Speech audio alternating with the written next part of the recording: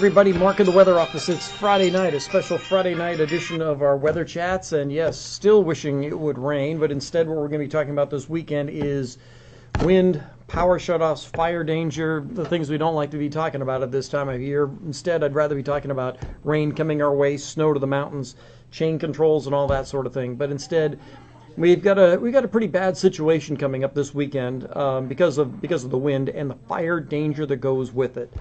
If any of you are watching on TV, I did mention a couple of things that you may have seen. This weather situation is similar to what we had in the Camp Fire, and it's similar to what we had in the Wine Country Fire back in 2017, as well as a couple of other fire situations that just I can't remember the names of. But this is not a good situation, and it's one that you have to be aware of. And it's because you have to be aware of your surroundings this weekend, Sunday night and Monday, because of the wind.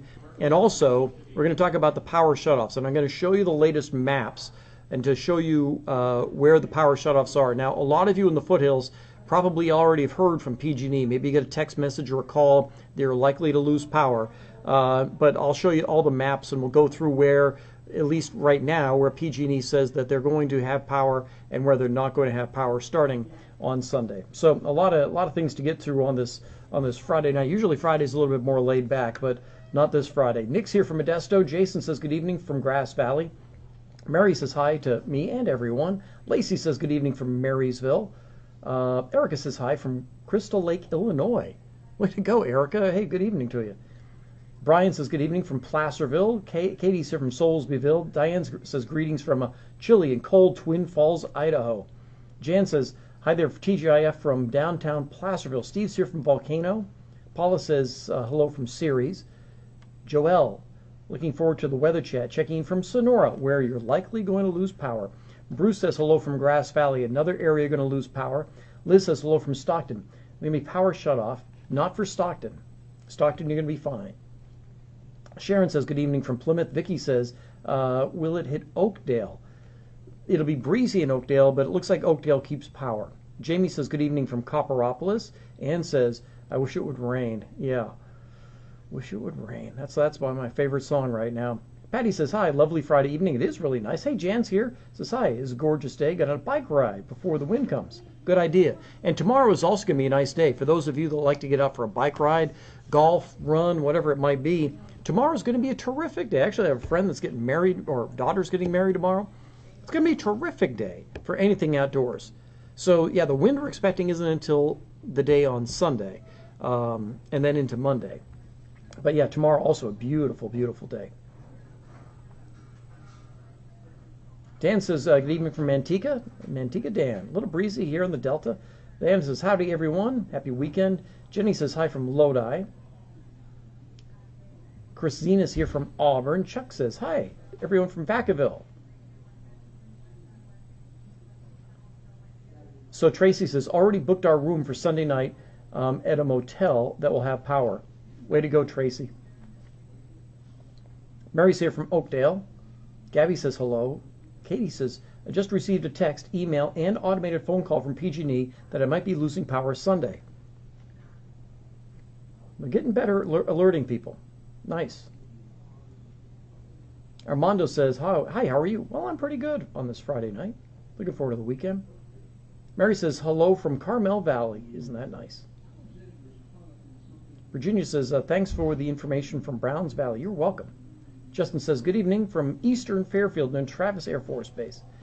Shannon says, got my text for Pioneer, Mace Meadows. So let me get to those maps, those PG&E maps. All right, yeah, let's go to the web page. So this is the PG&E page, and the areas highlighted in this orange color are where they suspect they're going to be turning off power on Sunday. So you can see it's a wide area from Butte County, Plumas County, all the way down into Tuolumne County and even Mariposa County and Point South. We have spots in the East Bay. We have a lot of area in Napa County, Sonoma County, as well as Lake County, scattered areas in Colusa, Glenn, and then Tehama and Shasta counties. So let's focus on a couple of spots first off. So in Plumas County, all these spots here, all around Bucks Lake, wide areas in here. Looks like a lot of area around Lake Almanor is going to lose power. The timing, some of these shutoffs will be as early as Sunday morning. So in Butte County, you'll notice that Chico is fine. Let's zoom in on Oroville, because Oroville is pretty tricky. So the downtown area is okay. You get that area in the middle of town, Old Town, has an outage. And then out toward the lake, that's where you get the bigger outage. Out toward Palermo, and then all the scattered areas out in here toward Bullard's Bar. Look at the big area around Grass Valley, Nevada City. Although, look at this area that's not in it. But Grass Valley, Nevada City, definitely in the power outage, as well as all these spots along Highway 20. Toward Penn Valley and toward Mooney Flat, Smartsville. I got that in for you there, Mary. Alta Sierra looks like it's going to lose power. Going down Highway 49. Now, get into Auburn. Most of Auburn is okay, but you get east of town, that's where you get the power outages. And then up Interstate 80. Through all these communities. Once we get past Colfax and Alta and Baxter, they continue all the way up past Rollins Lake. So Cool loses power. Georgetown loses power. Out Wentworth Springs Road, all those spots lose power. This looks like Pilot Hill here. That's Salmon Falls Road. Let's get into El Dorado Hills, because there are a couple of spots in El Dorado Hills that are going to lose power. So here's main part of El Dorado Hills. But then you go, there's Bass Lake, here's Serrano. And so it's the area that's Green Valley Road right there. And so it's that area that's on the backside of Serrano. And then the other side of Green Valley Road, like Deer Valley Road in here, out toward Rescue. Rescue's going to lose power. Some scattered spots along Folsom Lake. Let's head up Highway 50. Cameron Park and Shingle Springs look like they're out of it, but you get up to Missouri Flat Road, then you're in it. Scattered areas looks like Diamond Springs. Most of Diamond Springs is out. A lot of Placerville is in the power outage along Highway 193 to the north. Camino, Apple Hill, there's Camino. Here's Pollock Pines. Farther to the south into areas outside of Plymouth, Fiddletown. But Plymouth itself is fine in Amador County. So this is Highway 49 here. So it's, and there's Pioneer losing power. So 460,000 customers. That's like 1 million people. A lot of parts of Calaveras County. Wow. Oh, this area down here, down towards Salt Springs Reservoir. I hadn't seen that area to the west of Highway 49. And then this is the area around Sonora. There's Sonora right there.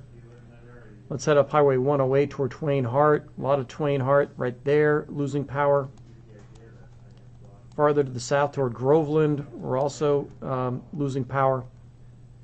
So let me go to Stanislaus County. Some of you are asking about valley locations. This is the only part of Stanislaus County. It's to the west of Patterson, up in the hills there. In San Joaquin County, the only spots in San Joaquin County are, again, on the hill country south of Brentwood. Parts of the East Bay. And then Yolo County. So Vacaville is fine.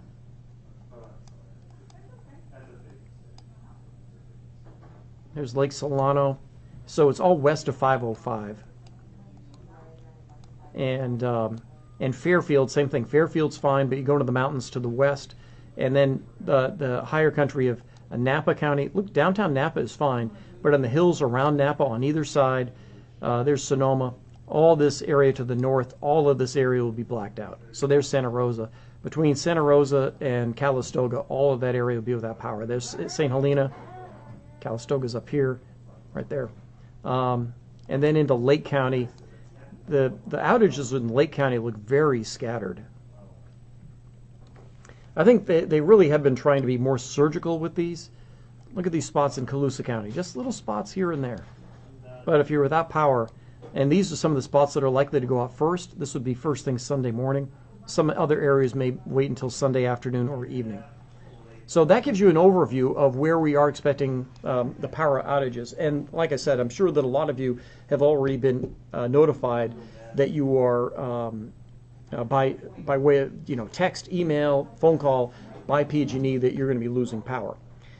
So that's good. Now, one thing to keep in mind, one thing that we have seen in past cases is sometimes PG&E will do this initial map, and then during the day tomorrow they may adjust it. They might take some areas out. They may add some areas. It all depends on how their grid is and how the forecast is looking for some of these river canyons. So, so that's the thing to keep in mind. Hey, Leroy's here. Says, hi, Mark. It's been a while. Why can't this high break down and allow dips in the jet stream? Yeah, it's just a seasonal thing. It's just the way the jet stream is set up right now. It will break down eventually, but I just don't see it happening enough yet. Susie's here from Murphy's. Says, today, beautiful day, fall at its best. Wishing for rain, though. Ken, disabled in Tracy. Tracy should be fine. Keeping power on in Tracy. Chris, I don't see any rain coming soon. Phyllis says, got my email and text from PSPS and Mosquito. Yep, you're out. Nancy says, text here in Smith Flat around the corner from EJ. Nice. Nice. And Tracy says, yeah, we already got our call going off Sunday at 4.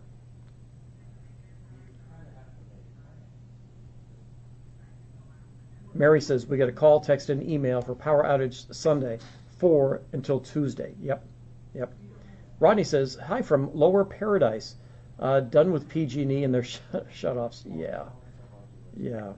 How high would the wind be in Lake County? Well, let's talk about the wind a little bit, because that's what's causing all of this. So let me go to one of my favorite sites, and I've shown you this before.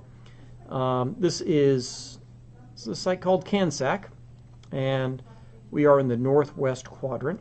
And I'm just going to go through this. Now, this is the forecast from this morning. It hasn't been updated just yet. So this is Saturday morning, early Saturday morning. I wanted to start here because the winds are going to be light, and I want to show you the scale. Now, when they do the scale here, the scale is not constant. By that I mean the scale actually reflects the highest wind that you'll find on the map. So you see this wind over here that's, let's see, 32, 34, 36, 38. So this is 40-mile-an-hour winds. A couple of little spots up in here, up in Nevada. So the scale is reflecting that. Just keep that in mind, because that scale is going to change as I go through it in time. So this is tomorrow morning, light winds. Tomorrow, like I said, tomorrow's a beautiful day. Let's get into, this is Saturday afternoon. We actually have an onshore breeze tomorrow. This is really nice. A little breezy in the mountains, but this is the kind of wind you want. We'll have higher humidity tomorrow. That's going to be great. So, yeah, tomorrow's just, like I said, a perfect day to be outside. Let's get into the day on Sunday. So this is Sunday morning at 5 a.m. So there's Sacramento County. There's Butte County. So see these areas here? That wind's starting to come down the valley. This is the start of the north wind. Nothing in the foothills just yet. And you note that scale is suddenly higher. Now we've got some purple spots, and they're right here in Shasta County. That is 40. Those are 50-mile-an-hour winds right there. But if you're in Butte County, there is going to be some of that downslope wind in the Feather River Canyon. But that's before the sun comes up on Sunday morning. This is 3 hours later. Notice how the wind is starting to stretch and come down south. Now we're starting to get that wind in Yolo County.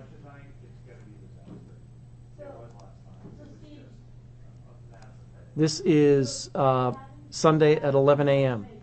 Notice the scale is even higher now. We have some spots that are up around 52 miles an hour in Shasta County, and this area of orange, which is sustained winds of 25 to 30 miles an hour, that's in the west side of the valley. Starting to get breezy around Sacramento, and we're starting to see the downslope wind kick in. And that's midday Sunday. This is Sunday at 5 p.m. This is when it's really starting to get real. Downslope wind here, downslope wind here. Look at that spot right there. That's just north of, well, it's right around Lake Berryessa. That area would have winds of, that's near the top of the scale, so we're over 50 miles an hour on some of the ridge tops here. And we're just really starting to get into it. Let's go 6 hours later. This is 11 o'clock on Sunday night. Now, notice again the scale. Now the scale goes to 56, 58, 60. The scale now goes to 62 miles an hour. And we're seeing that in some of these spots on the west slope. There are some of these favored canyons here at the in the Feather River Canyon, Jarbo Gap. The Yuba River has some really windy spots at the base of it. The Rubicon, on the top of the Rubicon, there's a observation site right up here at Hellhole Reservoir that is notoriously windy. Same thing at Loon Lake, but that would continue down through Desolation Wilderness and down toward places like Georgetown. And for those of you familiar, there is an extensive network in here of both SMUD and PG&E equipment. A lot of hydro equipment's in here. But you notice these high winds, these areas shaded in brown, they continue all the way down into the upper parts of Tuolumne County. So this would include areas around Yosemite and Groveland. So those mountaintops could have, or those canyons rather, could have winds over 60 miles an hour. So again, this is Sunday night at 11 p.m. And you'll also note these little waves right in here. There's one here, one here, one here. So notice that the wave nature, that means the wind is coming down the valley. It's rising, dropping, rising, dropping. So you have these waves that actually extend offshore. It's really cool. The model picks that up. But on these ridge tops, you have winds that are over 50 miles an hour. Let's go to, this is first thing Monday morning, and this is as far out as the model goes. The winds will actually be decreasing during the day on Monday, but Monday morning they'll still be very, very strong, that downslope wind. But I really think the strongest wind is going to be between maybe 9 p.m. on Sunday and 9 a.m. on Monday. To me, that's going to be the key time. And when you have both the downslope wind as well as the strong winds here, that's very reminiscent to me of the campfire as well as the wine country fire. And the problem is that the air is going to be very dry. I'll show you more on that here in just a second. And the humidity is going to be, the air is going to be very dry. The fuel is already dry. And so any spark, whether it's from PG&E, and that's why they're shutting off the equipment, or somebody dragging a chain along the ground, any small fire can turn into a big fire in a hurry. So that's the other thing that I wanted to talk to you guys about tonight, is that you have to be aware of your surroundings Sunday and into Monday. We don't want another case of Paradise. We don't want 80 people to perish in a fire. So what I want you to do is to, and when I say be aware of your surroundings, we do not have any existing fires going on other than the creek fire that's burning down south. That means if you start to smell smoke, and it's windy where you are, it's going to be windy just about everywhere, but if you start to smell smoke, that means there's a fire that could be moving toward you in a hurry. If I was home on Sunday night, in the middle of the night, and I started to smell smoke, the first thing I'd do is go to my car and get out. I wouldn't bother getting anything. I would get out. I would drive away as quickly as I could. Then I'd get on my cell phone and find out what's going on. That's what I would do. And I think that that's what you guys need to do, is because the last thing that you should be doing is waiting for law enforcement. I'm not saying you don't pay attention to law enforcement. Obviously, if law enforcement comes knocking on your door and says, get out, you got to get out. But they're going to have so much to do. Sometimes you're going to have to take matters into your own hands. So if a fire starts and it's upwind from you, when you start to smell the smoke, just get in your car and leave. That's the best advice I can give you.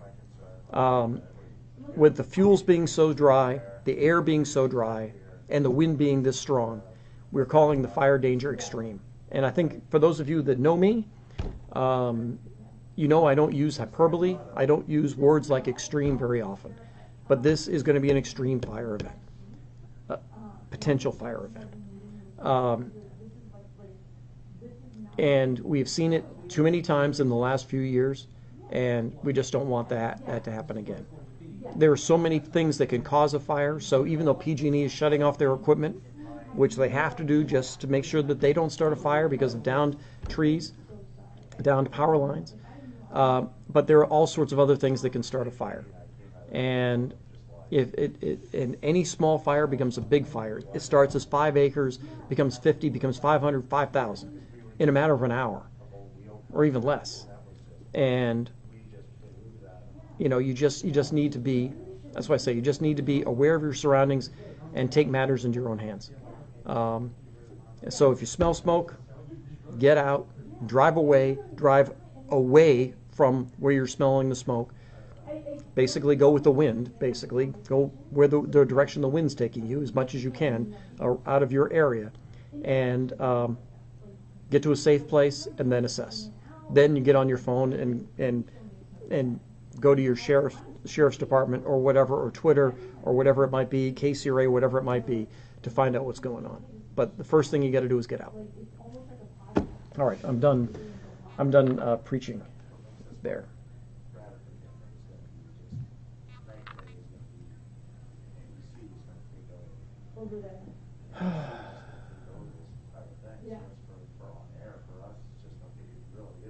Casey's asking about Camino. It'll be windy in Camino, but for, you know, the thing about the foothills is that,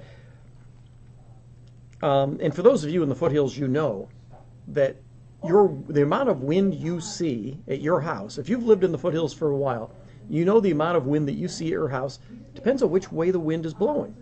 Because if you have a hill to your south and there's strong south winds, well, you don't see much of that. Same thing when there's a north wind and you have a hill to your north, you don't see much of that, but you get the south winds. If you're up on a top of a hill and you get the wind from every direction, then you notice it. But a lot of areas in the foothills, because the foothills do this, a lot of areas are sheltered. So some of you get stronger winds from a different direction. And Camino is a great example of that. There are some areas in Camino that are more exposed to a south wind. There are parts of Camino that are more exposed to the east wind that we'll have on Sunday night and Monday. So I can't give you a one speed, because what you have at your house may be different 2 miles away.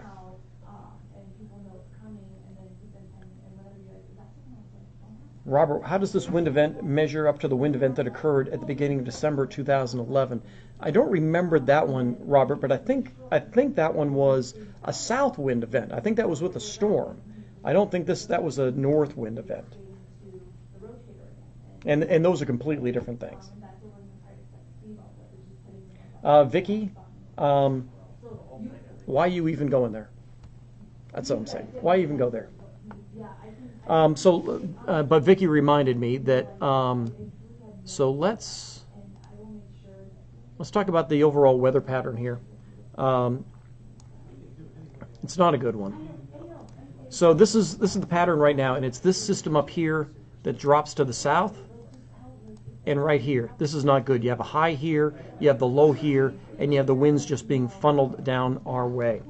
So let me go to this. And yeah, the NAM isn't updating, but this is the 18Z model, which is fine. So I want to show you the dew points, because this is incredible. I showed you this the other day. Now we're going to see some dew point recovery during the day tomorrow, and dew point is the best measure of how much water is in the air.